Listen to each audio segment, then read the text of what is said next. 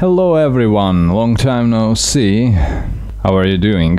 Today we're gonna break down the eyes compositing comp, which is a little bit more complex than the part of eyes compositing I've shown you in the close-up of the signboards inside Nuke, because it will be more close. It was really hard to animate them. So I just wanted to talk what it takes to make these eyes from these diodes. So first you need to clean up the diodes, right? So that's what I did here. I'm always putting the source denoised footage into the separate layer so that I can take it out in any place of the script without drawing the arrow to the very top of my script. So this script is not entirely mine. We've done it together with Oleg Zvekensov because he did the particles in this scene. So my background, which I've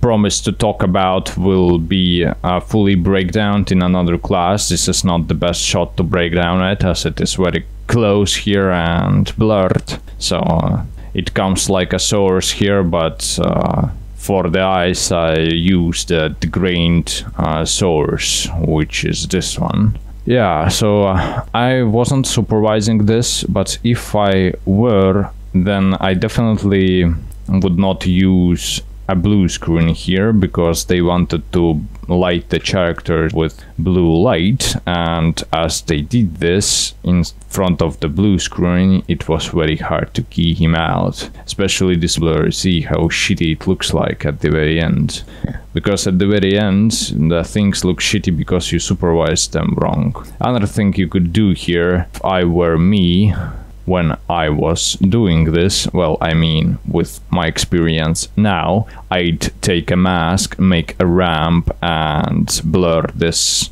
weapon more strongly. I think I've already done this, but I can't see like Volker here, and this is the reason why it looks strange. Yeah, anyways, talking about the eyes, just so much interesting stuff here beside the eyes. Alright, so first, what I'm doing here, keying them out, these diodes that were initially there on the glasses. The task is to replace them with the eyes inside of the eyes, because in the first version, when we've released the teaser of our project, we replaced the eyes on the actual glasses to you know, After Effects animation, but this was like strange to have you know, diodes put on the glasses, or at least they were looking incorrectly on the glasses, and we decided to put them behind the glasses as the eyes of the Cyborg. I'm taking the alpha of these diodes here, and looks like I'm using them to put them inside there. So I'm stabilizing them here. See, stabilized by this dot. So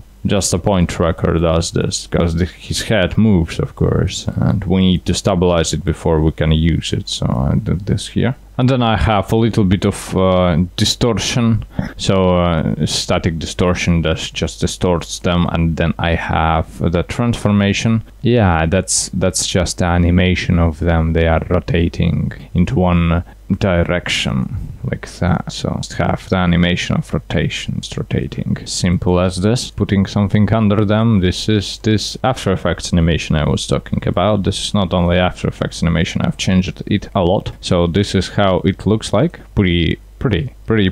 That's how it is in English, I guess. And then I'm like transforming them, distorting them, just putting them under themselves like that, making them a little bit different. So this distortion is needed to create some lighting around his eyes. You see at the final result there is some like lighting around his eyes, so just all this distortion there is blurred strongly and added on top of his skin there. It is not actually his skin. I will show you how it is done, because there is like no skin visible there. I had to recreate it there with the eyes. So putting this animation under doesn't change much, I guess. Well, it changes a little. Okay, and then I have this animation I've done. So this is like the correction for the depth of them, and this was really hard. You see how different these both eyes are,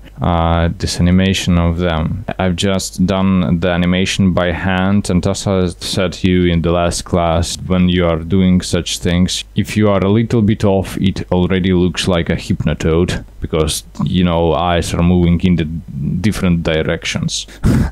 Yeah. So yeah, and, the cleanup is done by constraining these corner pins to the same tracker I've used for the eyes. We just need to transformation for the rotor panes that you can use for each clone. So you like select the layer or clones. Let's see, yeah, in the layer you can link this transformation here in the transform tab. So and then you get this cleanup of them. So just a couple of clones there, and the old eyes are gone, just with normal blending mode. Then we go further and we get this lighting on his skin I was talking about. Pretty hard stuff. You take his photograph, you grade it and transform it to something that will be properly positioned on the UV map of the geometry you will be using for geo-tracking his head. This is why it will work in all the shots where his head is not only like frontal moving. So I could do this with Mocha or with transforms, but I always think what I will need in other shots in all the scenes, because there's a lot of shots, not only this one, and we will have to track it with a GeoTracker. I have an old version of GeoTracker here, so I can show you how it was done. Let's take the geometry, the camera, and the background. They released a tool called Face Builder and Face Tracker, which is more suitable for such situations, but you know, GeoTracker always works, why not to use it here as well. You place his head and you track it. Let's see if I can place it properly. So let's turn on the estimation of the focal length. You can unconnect the camera and turn on the custom constant focal length, and then we can estimate the focal length, and this will help us position him. So let's his head here. Yeah, so just approximately will be enough. You just need the 3D animation from the GeoTracker. Doesn't have to exactly match, but the better you do this, the better will be the track, of course. Another thing you can do is the brush, brush with this poly brush the areas that you don't want to track. You can make it bigger area here. Very handy tool. I've done a whole FX PhD course about it. It's like very good for those who want to learn geo-tracking.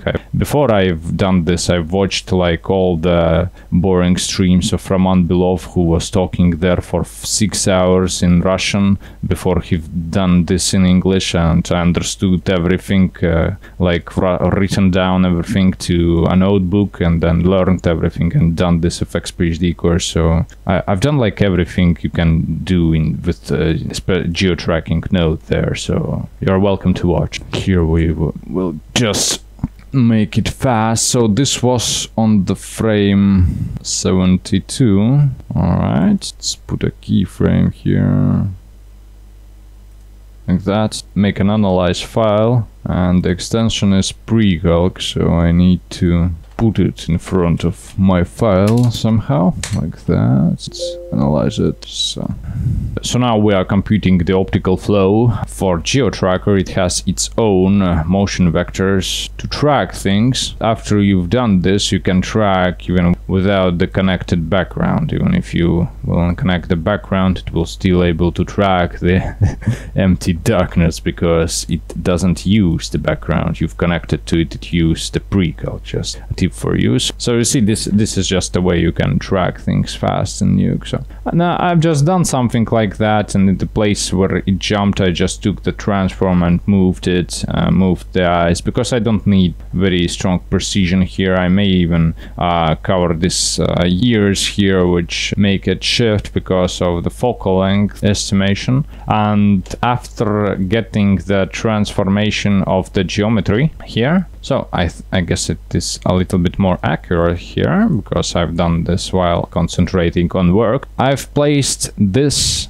eyes there with just a transformation until they match on the UV map the place of his eye, and then I've just plussed them on top without rotoscoping on keying out these glasses here. I've just plussed them on top because this is like the bright parts, and if you plus them, just looks fine behind this black glasses. I just made sure that they don't overlap this frame of them to look like they are behind the glasses. And then I've put on this eyes there I was talking about behind them, so they are masked here with this same alpha of eyes. Yeah, I'm using also the mask for this frame of glasses to not intersect it here, and that's how I've done this. The most hard thing, as I said, was this hypnotoad animation. This was really hard to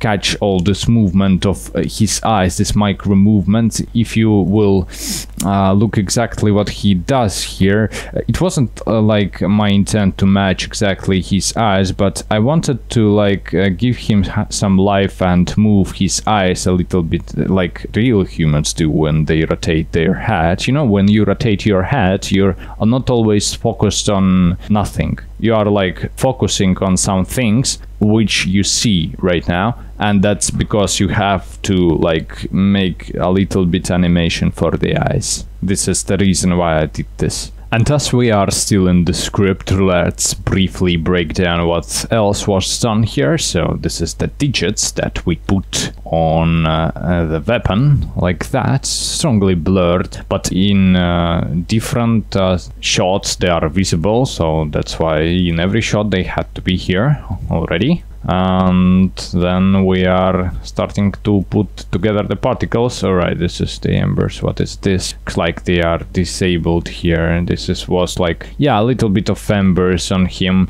after he appeared in the alleyway as a Terminator. He was like very hot, and this is like the stuff that was left on him. I think that on the very first frame maybe it is a little bit stronger, but because it is still there, and there are some particles flying from it. And I guess this is done by particles emitter in Nuke. Very interesting. Great work, Oleg Zvagintsev. Great work.